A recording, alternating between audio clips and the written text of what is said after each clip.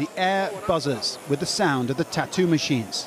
More than 150 artists gathered under one roof and a dazzling array of styles on display.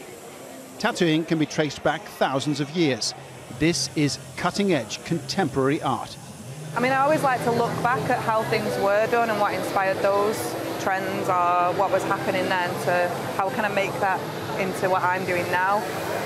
Just to try and change things up sometimes.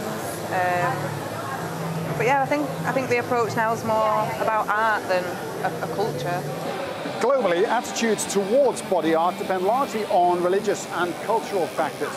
For example, Judaism and Sunni Islam frown upon tattoos because of the teachings of Leviticus and the hadith of the Prophet. But in Pacific Polynesia, it's almost a sacred art, a mark of rank and status, the passage from youth to adulthood.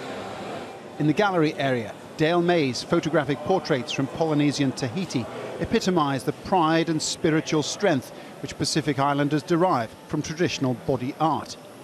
18th century sailors brought the practice to wider attention, but public attitudes toward tattoos remain complex. I come from Japan.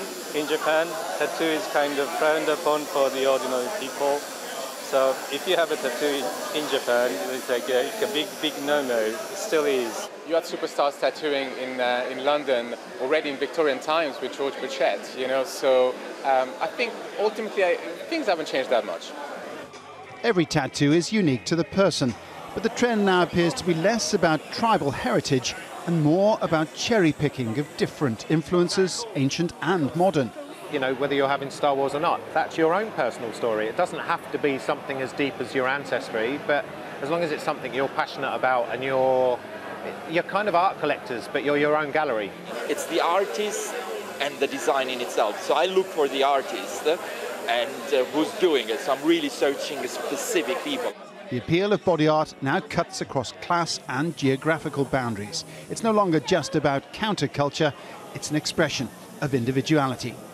Paul Brennan, Al Jazeera, East London.